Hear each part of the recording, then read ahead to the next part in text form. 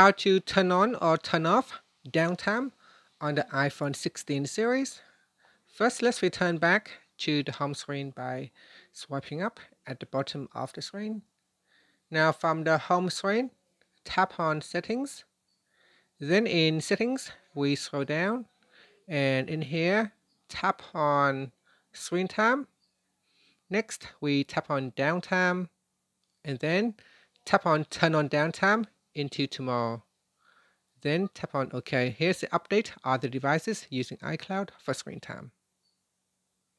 And here said, during downtime, only apps that you choose to allow and phone calls will be available. And then that's it. Now we tap on the back key. And finally, we can swipe up to go back to the home screen. Now to turn off downtime, you go into Settings.